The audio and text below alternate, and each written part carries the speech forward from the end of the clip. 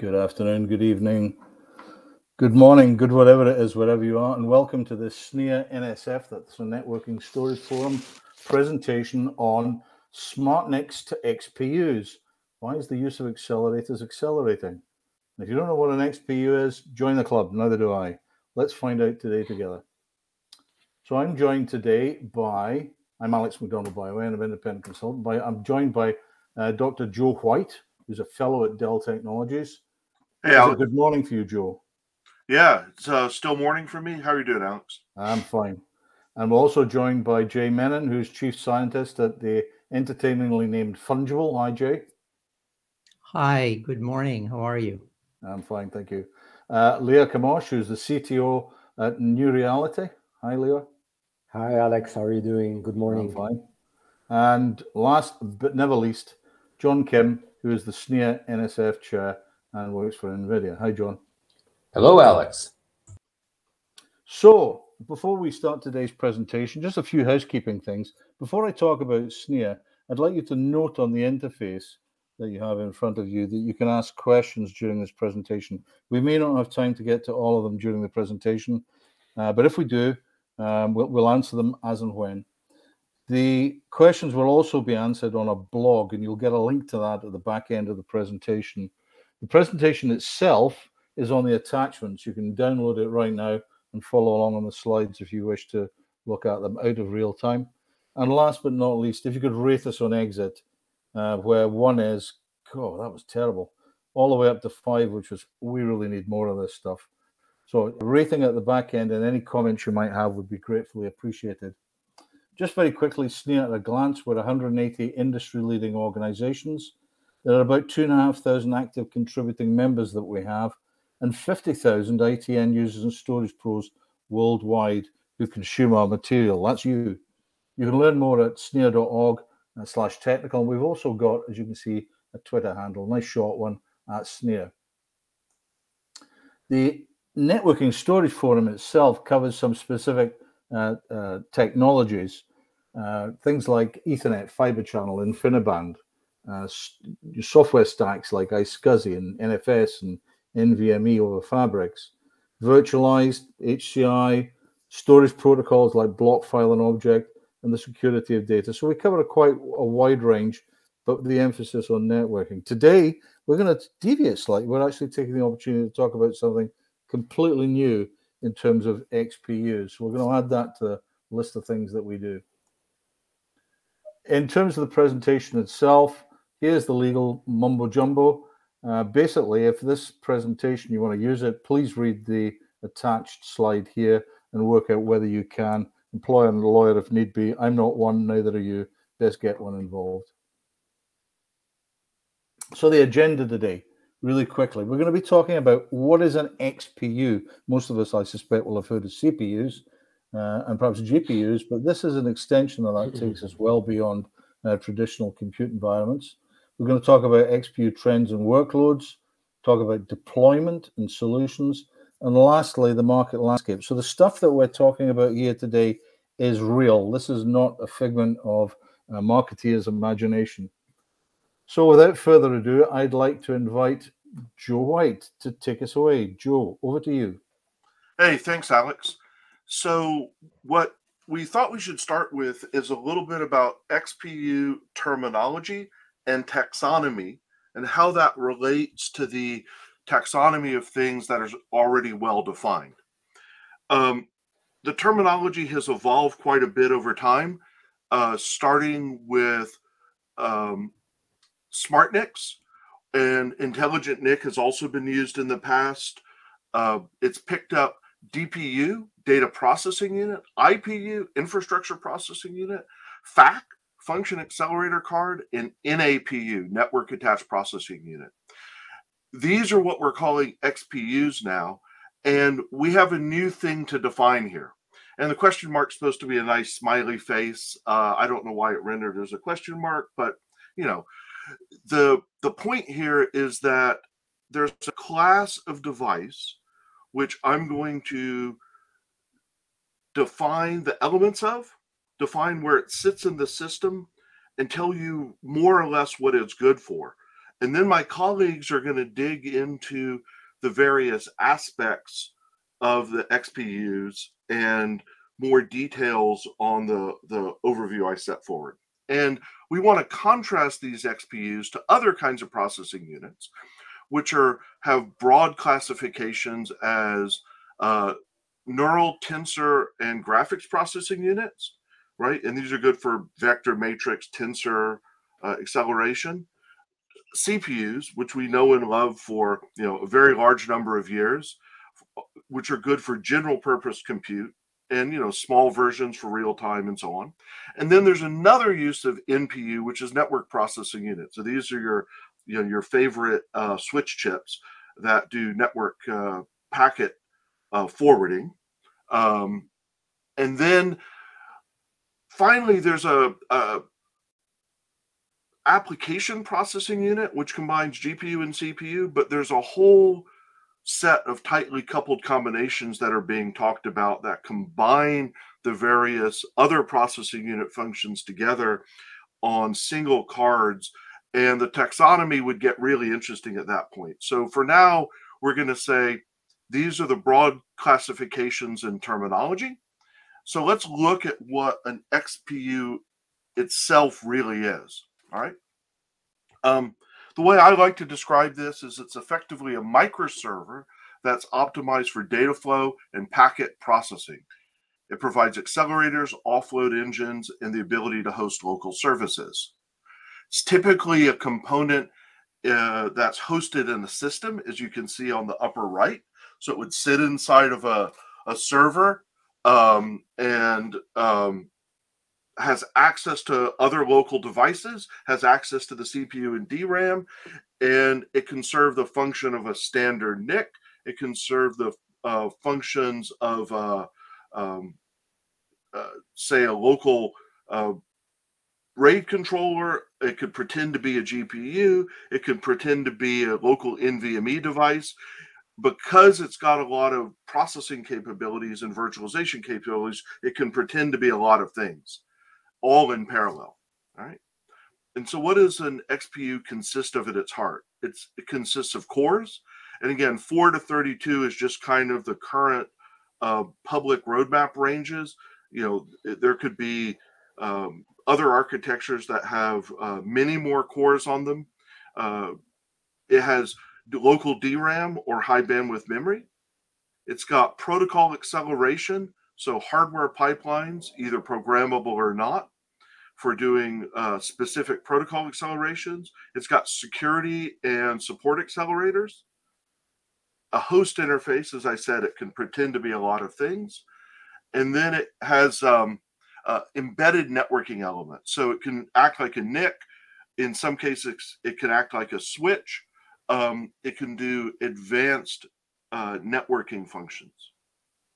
And if you say, well, I've got all these capabilities, what are they good for? Well, they're good for a combination of different things. So you could do NVMe over Fabric and storage offload. So now you look like an SCHBA++, but with an IP SAN. You can optimize solution level data flow processing. Maybe GPU pooling is a good example of that.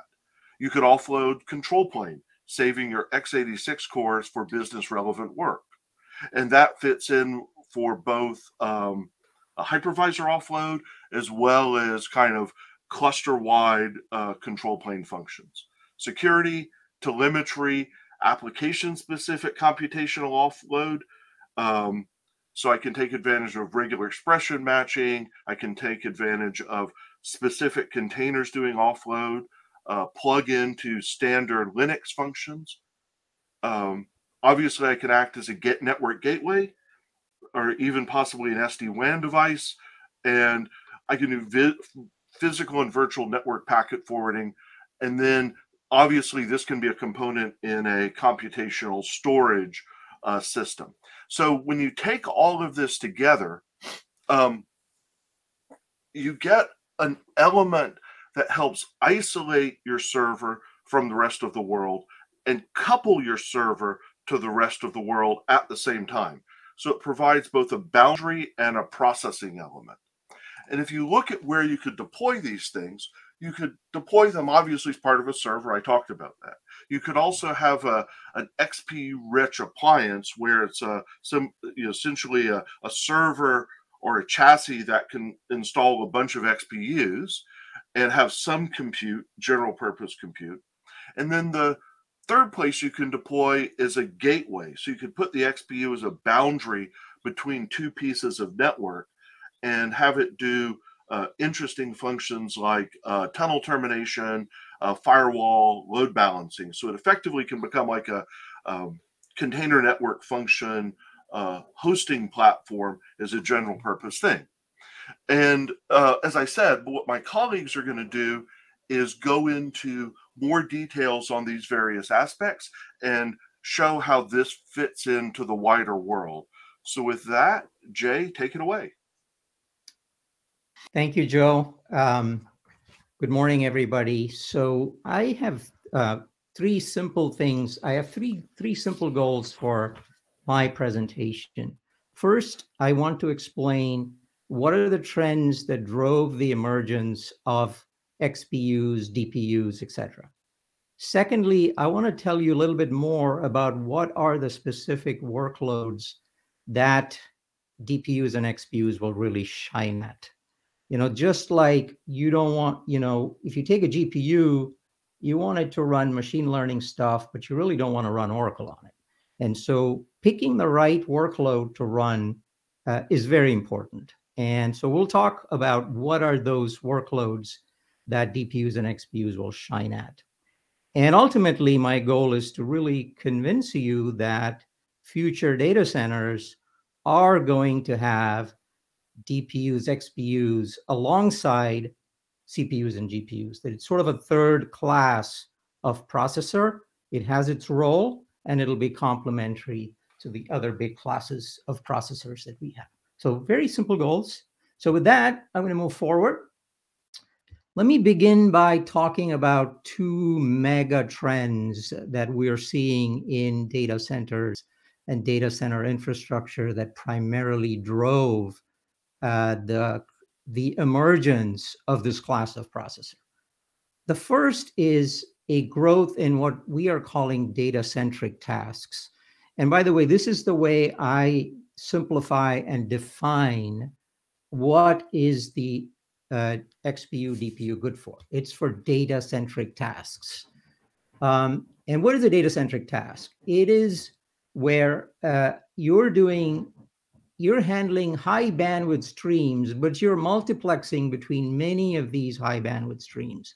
So when you're doing networking, there's many, many millions of flows you're trying to handle. And you get one packet from one flow, you get another packet from another flow. And so you're doing multiplexing, you're task switching, and traditional general purpose processors are not very good at this kind of multiplexing, where each packet, you don't have to do a lot of work. You might do 100 instructions of work, and then you have to switch. They're just not very good at it. The DPUs and the XPUs are optimized for these data-centric tasks. There was a paper back in 2014 or 2015 by Google that measured stuff in their data center and said almost 33% of stuff that we're doing is data-centric. And it's just low-level infrastructure stuff. General purpose processors are not good at it. And that's really key to why these kind of processors have emerged. I think that was 33% then. It's probably closer to 50% now. And you want something that's really optimized for those kind of tasks. The second mega trend that these kind of processing units are very important for is what I call cloudification. Everybody wants cloud-like infrastructure like the public cloud hyperscalers have. You want it on-prem, you want service providers want it, and so forth. And the way that you get the same kind of efficiency that the hyperscalers have is to efficiently disaggregate expensive resources like SSDs and GPUs. And the DPU/XPU is really good at efficient disaggregation of resources, because ultimately that's a networking problem, and that's what it's really good at. So those are the two trends that drove the emergence of this class of processor. Now I want to give you examples of products. These are data-centric products, and that's why these kind of processors are going to be used inside for these products. And there's sort of two classes of products that you see here. On the left are DPU, xPUs that enhance existing servers. So you take a general purpose server, might be a compute server, might be a storage server, and then these processing units are typically in PCIe cards that plug into those servers, and they enhance the capability of that existing server. Now, a lot of the discussion of xPUs is really focused on this class of product, the product on the left. But really, there is as important is a class of product on the right, which are products that don't have general purpose processors, and they're entirely built using DPUs/xPUs. And an example of that is, for example, a high performance storage server, a storage target. That can be built entirely with this kind of processor. Similarly, computational storage is another example. Computational storage is where instead of moving data to compute, you're moving the compute close to the data.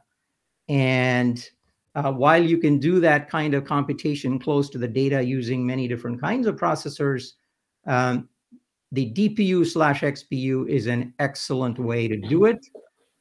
The third example is, for example, an SDN appliance where you've got packets coming in on the network, many connections, with different kinds of overlay technology applied to it, like VXLAN or NVGRE, and you have to unpack it, you have to do a lookup, you have to decide is this a new flow or part of an existing flow, then you have to convert it to a different kind of overlay and send it out on a different kind of port that the lookup told you where to go. And again, you can build these kind of appliances entirely using xPU/DPU.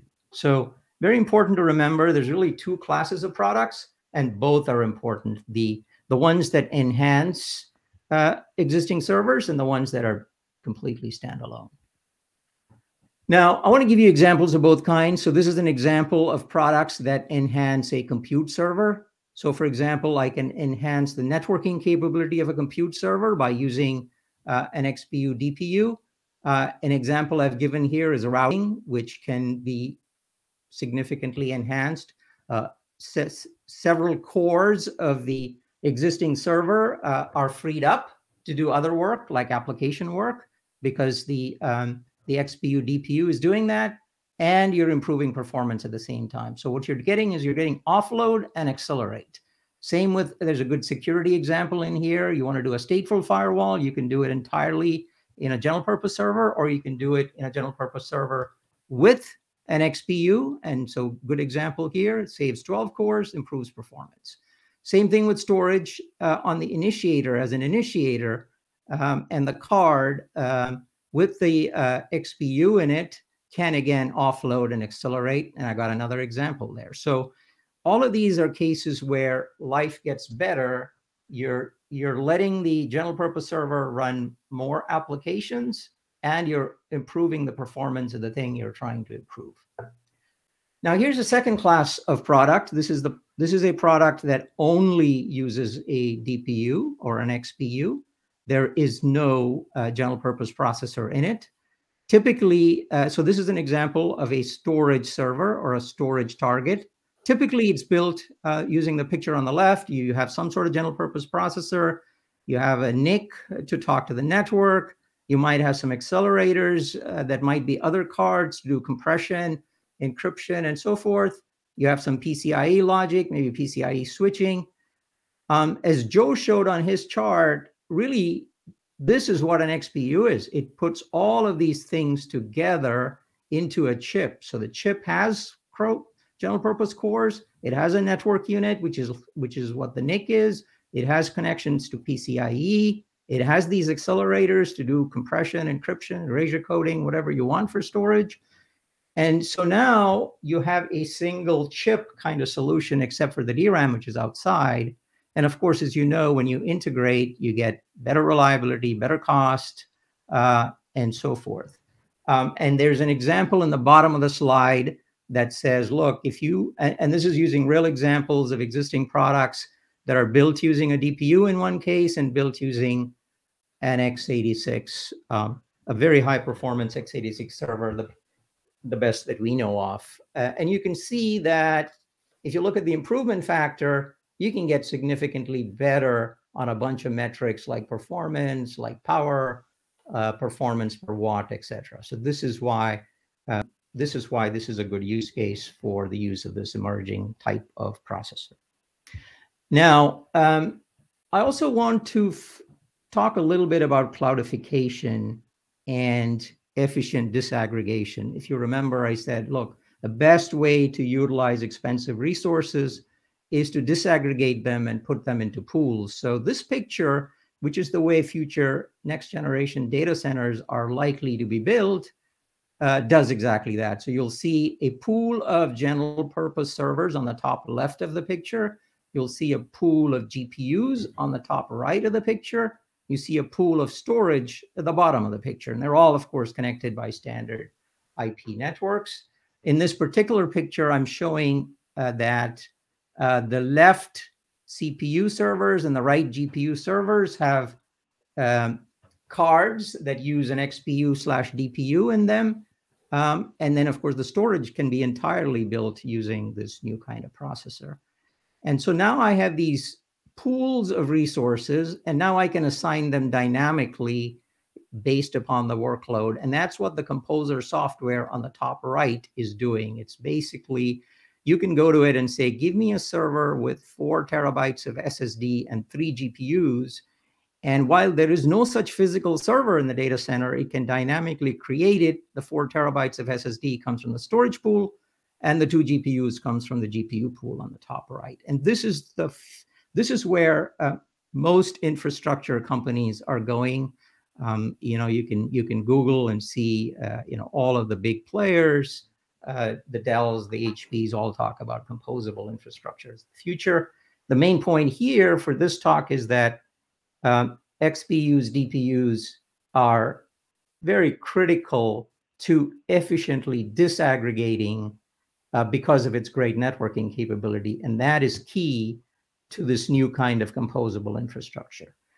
So here's my summary. You know, future data centers are increasingly going to use not just CPUs and GPUs, but they're going to use xPUs.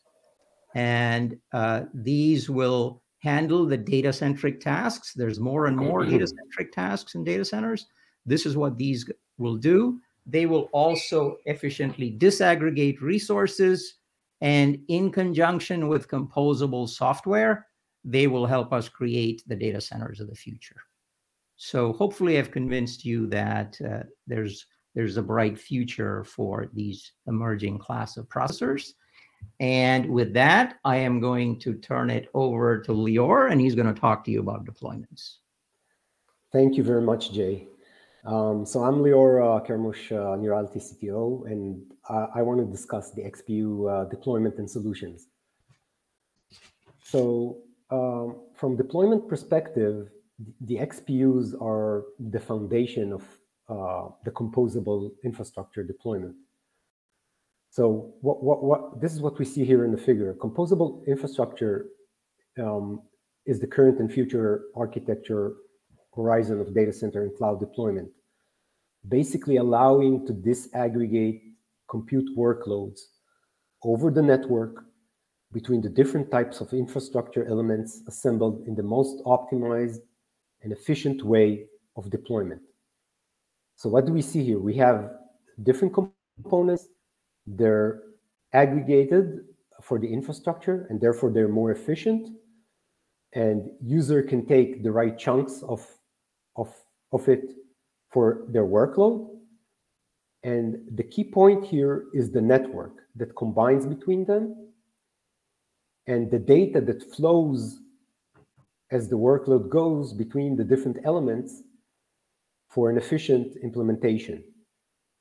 And the xPUs are the basis to put in this structure in the most efficient way so that you can get the workload spread out between these composable infrastructure resources.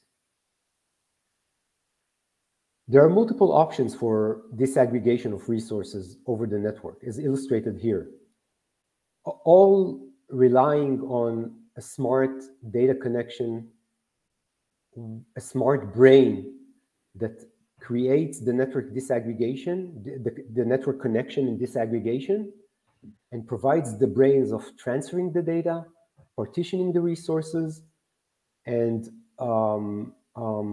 allowing the workloads to work in highest performance and taking use of the resources. So the basis for that, this connection is the xPU. And the xPU therefore provides an extremely efficient way to scale and to handle big data deployment. The xPU allows an application to get remote resources as if they were the server local resources, without using any of the CPU application resources. It handles and offloads all the infrastructure data path and management operation for this function and supports special offloads for functions like storage or accelerator resources. So again, it's like the key thing is to make the workload run as if it's local, as if it was running on the certain server, and allowing us to gain all the benefits of composable infrastructure. The diagram basically shows a composable data center architecture. On the left side, we can see the general compute, where we will usually run the general purpose parts of the workload. Storage in the middle, and acceleration compute that basically runs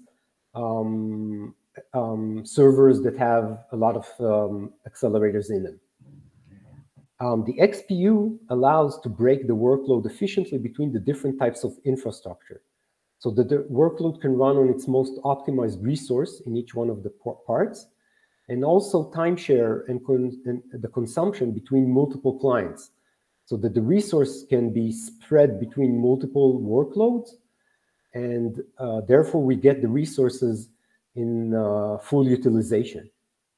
And all of that should be supported with cloud-ready orchestration and virtualization of the resources, things that the xPU must support in high efficiency and without involvement of software and CPU application. So the figure shows multiple deployment options. We can see here on the left the xPU as the front of the general purpose server, xPU as a front end of a headless storage or a computational storage element, xPUs on the right side as connecting a complex server with accelerator execution capabilities, and maybe a standalone server with an xPU as a headless front end for multiple acceleration and storage engines, what we marked here as a NAPU. So an NAPU is a network addressable processing unit, and it's a workflow optimized hardware device that has one or more specialized processing unit, native network capability, streamlined hardware-based data path, cloud-ready capabilities of virtualization, and managing resource abstraction layer, and self-sufficiency to be a head end for acceleration or storage elements. So that's the standalone xPU as we've discussed. So I want to go and talk a little bit in more detail about the xPU solution, and I want to do that going over what I call a unified block diagram of an xPU. Of course, the different flavors of xPU vary in between their specific block diagrams or in between the use case, but I try to generalize the function. And basically, at the first and most, the xPU is a very complex system on a chip with a lot of CPUs inside that, with high processing capabilities. And it basically, from the interface perspective, connects to the network to provide the network interface. and to a host, application level CPU, and device, which can be a storage or accelerator interface. These can be over PCIe, or now we see emerging coherent protocols like CXL, C6, or take your flavor of different peripheral protocols that exist. The CPU basically contains, as we mentioned, since it's involved in the data path operation, so it contains the heart of the server data path processing. And it's doing functions that are very important for, and it offloads from the host very important networking functions. It's implementing virtual switch offloading, network processing functions, provides elements like networking, quality of service. It's providing the host NIC network interface card function. It provides usually a gateway. It provides capabilities of deep packet inspection, and all of that usually with high programmability, high performance programmability using languages like P4. The xPU also includes a handful of offload and acceleration capabilities, like storage acceleration and offload, security acceleration, and compute acceleration function. The storage acceleration contains functions like offloading of NVMe, or offloading of NVMe over fabric protocols, offloading of fiber channel, offloading of different multiple storage stacks. So we get storage in high performance, remote storage in high performance as if the storage was local.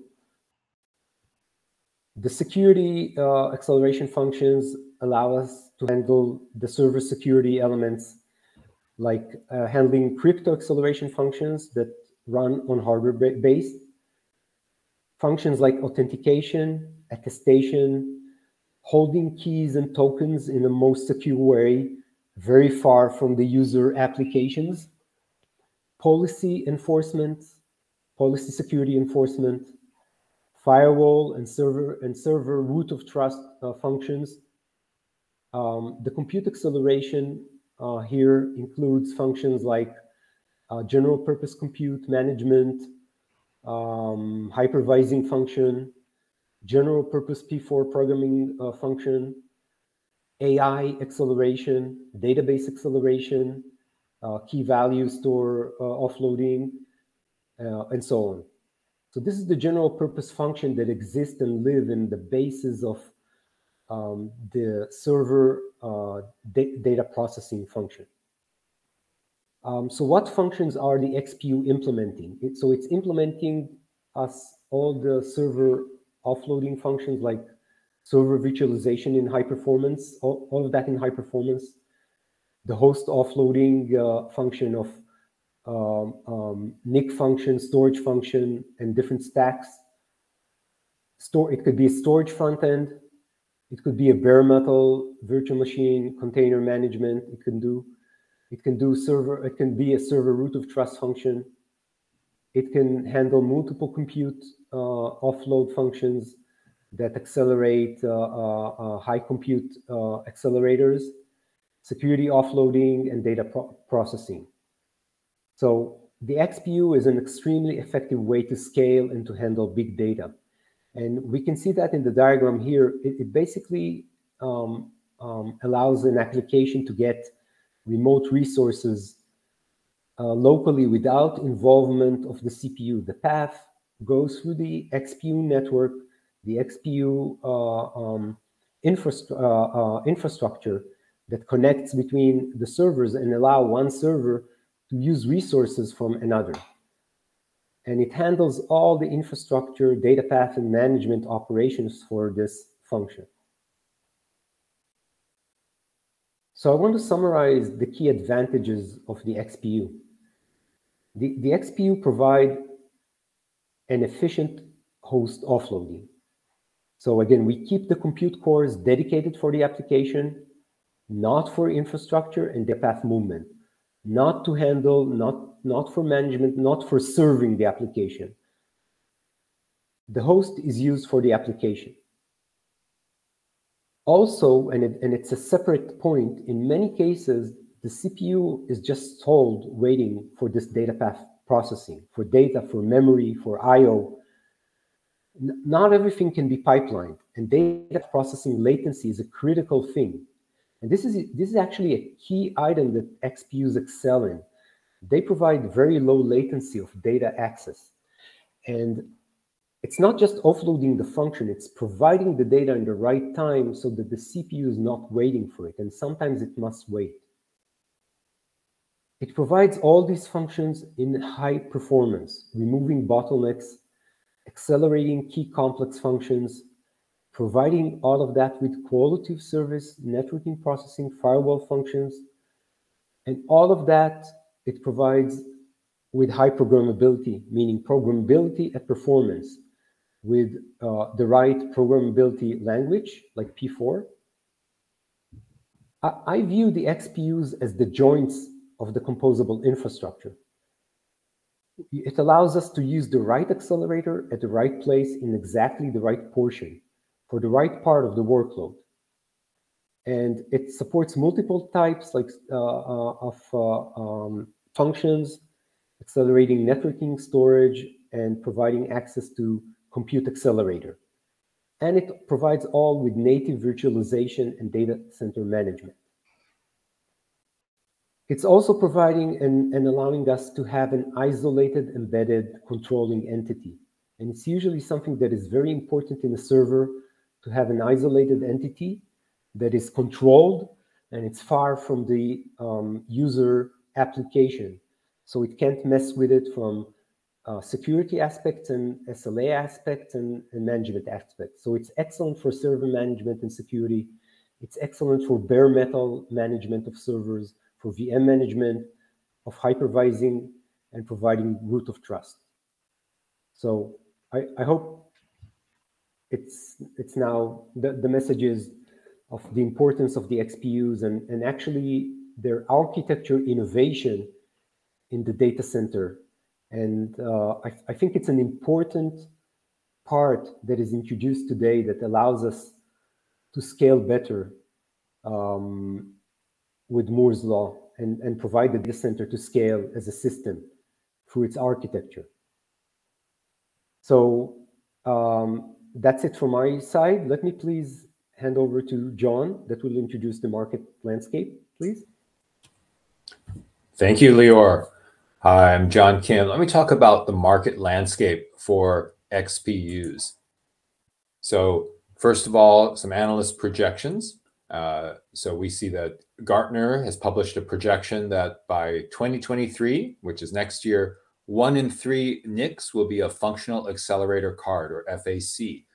Now, an FAC is not necessarily exactly the same as an XPU, but most of the time there's a high overlap. So generally, most of the FACs are XPUs and most of the XPUs are FACs. So that's certainly one sign that it's going to be an important part of the market. And Dell, a different analyst, has also publicly stated that the SmartNIC revenue will reach $1.6 billion worldwide by 2026. And also that for hyperscalers, cloud service providers, more than half of the servers shipped will include a SmartNIC. Now, again, a SmartNIC is not necessarily an XPU, and I think you could argue that there are many SmartNICs that are not XPUs. But I, again, believe that increasingly a vast majority of those SmartNICs going forward, a higher and higher percentage of the SmartNICs will be XPUs, though not all of them. It's worthwhile pointing out that not all of the XPUs are included in these forecasts because, first of all, if you're a regular CPU, a tensor processing unit, a GPU, or an APU, then or a crypto card, you may not be included in the SmartNIC forecast or the FAC, though you probably would be in the FAC forecast from Gartner. In addition, there are managed appliances, and Jay talked about some of these managed appliances that could be storage appliances, security appliances, firewalls, gateways, load balancers, or other types of appliances which use an XPU as the controller, and they may not be included in some of these analyst forecasts. So talk about who makes these xPUs and who sells them. So first of all, xPUs are available from several startups. And some of the startups make their own silicon, and some of them create xPUs using silicon from larger vendors. And then there are some, of course, big vendors, which fall into the category of silicon vendors, which I've listed here. So there are several large ones who are working on different types of xPUs. And then there are also some networking vendors. So for example, I think you could go to Cisco and probably get a SmartNIC or an xPU at some point, and Cisco would probably be building that with components from one of the silicon vendors, or possibly with their own silicon. So you can get it from the networking vendors, or you could go to Aruba today, which is part of HPE on the networking side, and they may offer a switch which includes an xPU inside. Those are just two examples. And then also the cloud service providers, or CSPs, they often are designing their own xPUs, and they may or may not be building it. I think what we see most often, of course, a famous example is AWS. They acquired an xPU vendor or a chip vendor, and then now they build their own xPUs. And there are other large cloud service providers that design and have built under contract xPUs built on their specifications, but perhaps using silicon from one of these startups or one of the big silicon vendors. Now, who sells the xPUs? So, of course, the xPU vendors typically offer these for sale directly. And then the infrastructure OEMs and ODMs tend to offer them. So these could be server vendors, the big server OEMs and ODMs, or storage OEMs, firewall OEMs, other appliance makers can sell these as part of their embedded in their offering. You have the resellers and the channel and the system integrators who can sell these. And then the cloud service providers are in many cases offering xPU services, but indirectly. They don't let you buy the card from them, but they sell you services that are enhanced or accelerated or have offloads that are built on xPUs. So in some cases, when you're using cloud services, you may be getting the benefit of an xPU, even though you don't physically buy the card from them.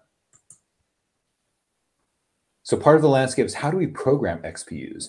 How do we design them, make them do what we want? So most of them support various open interfaces for specific functions.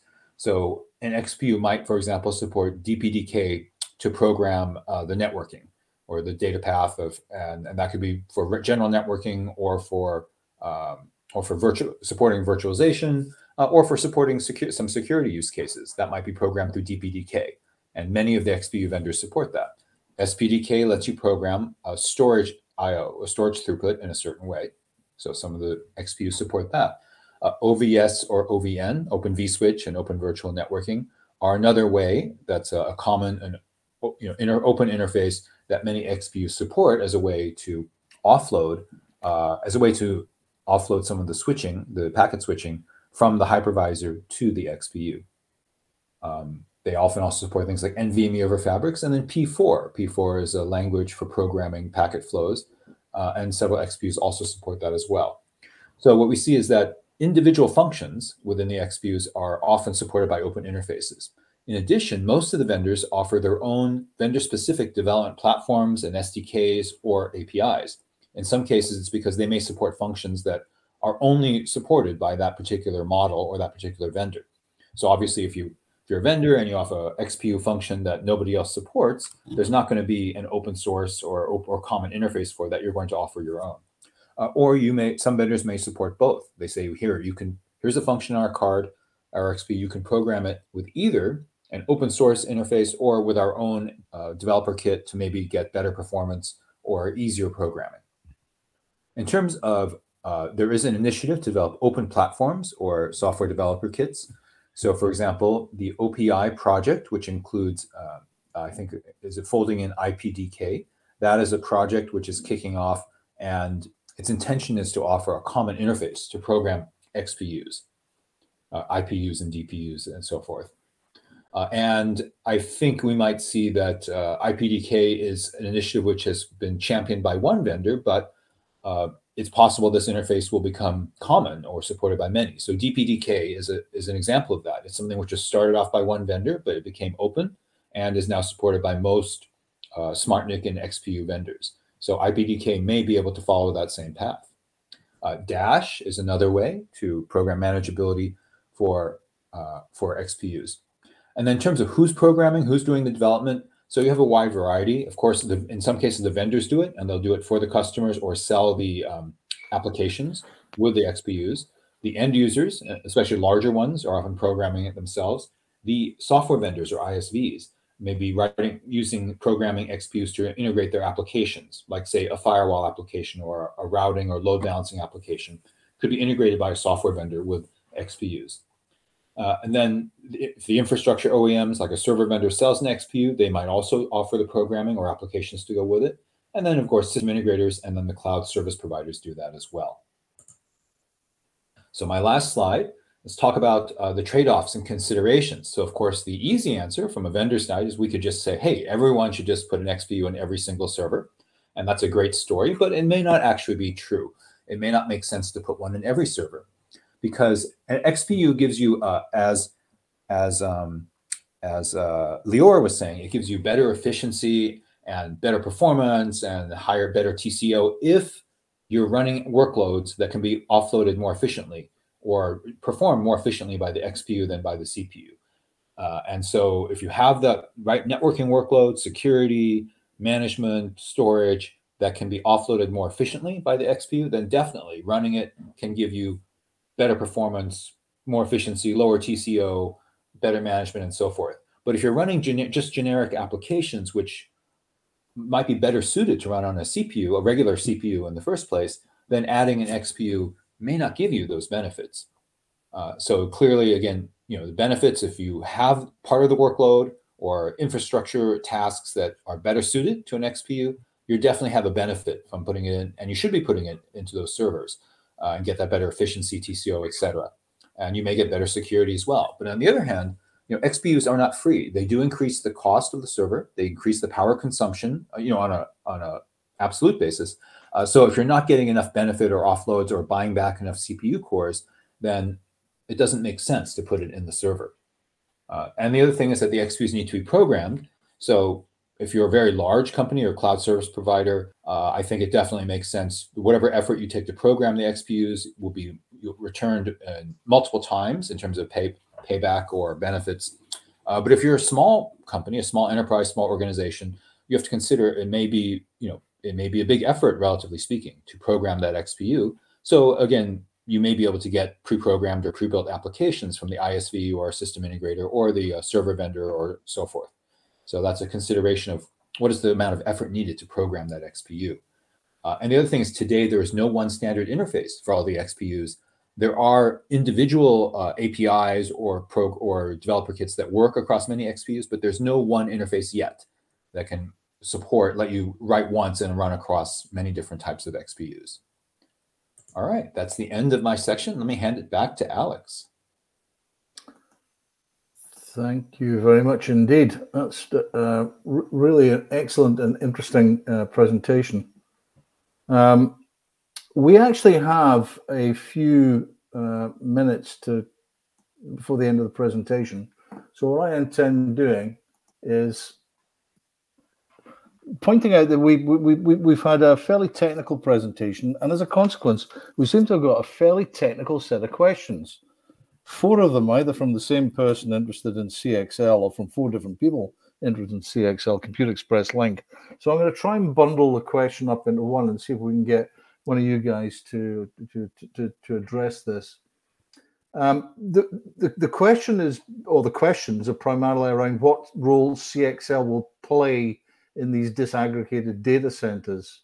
And I suspect that, there's this thing about market adoption of CXL. Isn't that required to support xPUs? And, how does CXL impact communication with other components, et cetera, et cetera, et cetera? Would anyone like to try and address that? Sure, I can. Yeah, I can. Okay, go ahead, Jay. Who's the I? That's the first thing.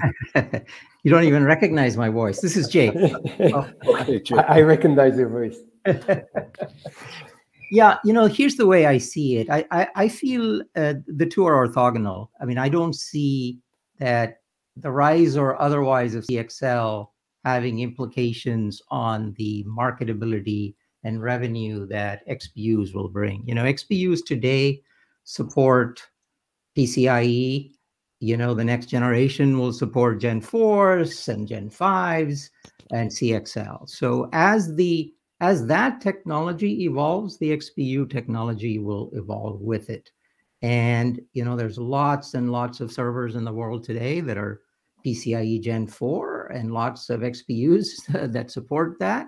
And I think there will be a huge market for that. So I think the two are orthogonal to me. Now, on the other question that was asked, which is about, do I need it for disaggregation?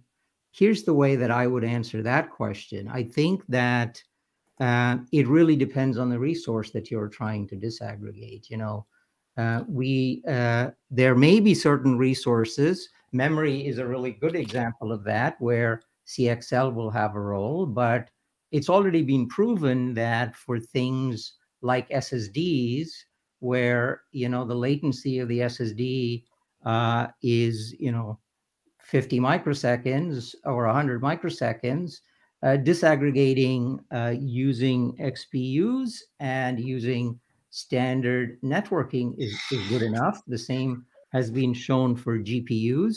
So it sort of depends on where you're going. I think people will try to disaggregate even memory using networking, because, you know, Ethernet has been around forever, and people have always found that assuming Ethernet will be around forever is generally a good idea. There will also be a lot of use of CXL. But I think, to me anyway, the answer number one is I feel they're orthogonal. I don't see the success of one impacting the success of the other.